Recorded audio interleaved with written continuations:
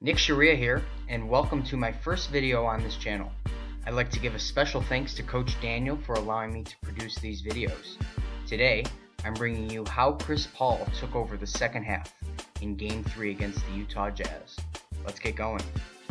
Before we talk about Chris Paul, we have to talk about Blake Griffin. In the second quarter of Game 3, Griffin landed awkwardly and injured his big toe. He did not return, and he's since been ruled out for the season. With Griffin out, Paul ramped up his attack, something that shouldn't come as a surprise.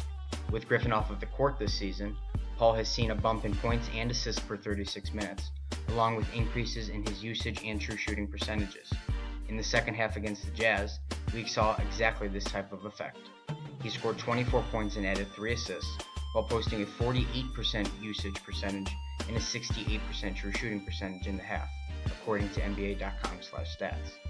So how did Chris Paul help the Clippers eke out a victory in Utah? You can see here that Joe Ingles picks up Paul nearly 3/4 court off of George Hill's miss.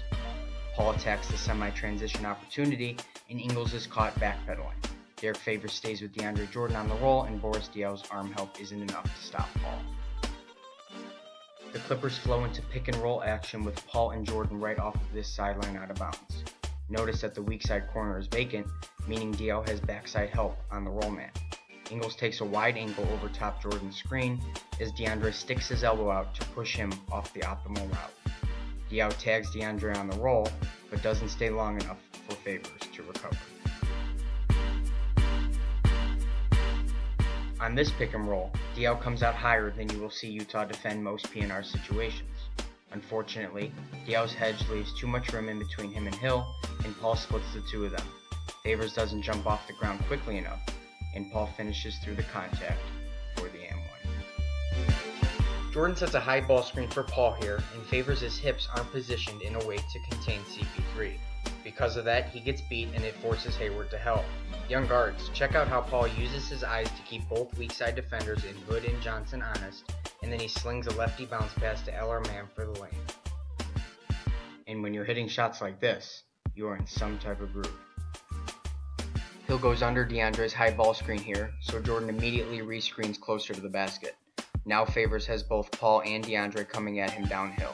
When Favors commits to Paul, CP3 lobs it to DeAndre for the dunk. Hayward switches onto Paul here, and there's just not a whole lot he can do after getting a chest full of DeAndre's elbow.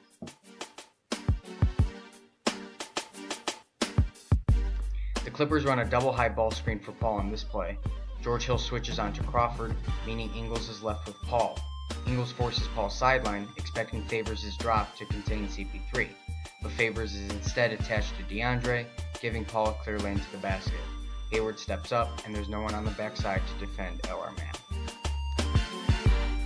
DeAndre sets yet another ball screen for Paul. Favors comes out high to defend him, and Hayward comes over to help on the roll man. Now keying on Hill, who is confused on his responsibility. Favors expects him to be there when he drops off of Paul, but he's not. The Clippers run the same double high ball screen again here. Ingles gets slightly bumped off his route when he makes contact with Jordan, and he never gets back in front of Paul. Favors is flat-footed, and he doesn't deter Paul's shot.